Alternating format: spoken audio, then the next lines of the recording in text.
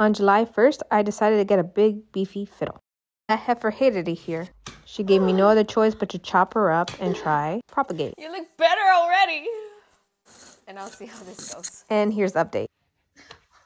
I put the fiddle in the area that gets the most sun. I have a Monstera that is thriving, water in this corner, and a Monstera Peru that's doing great there too. So why not put the fiddle there? And it's made me just reevaluate every single thing that I have known about plants. I have nothing. I don't have a single root in here. Or if it's causing me this much stress, then I know you gotta go. You don't have to go home, but you can't stay here.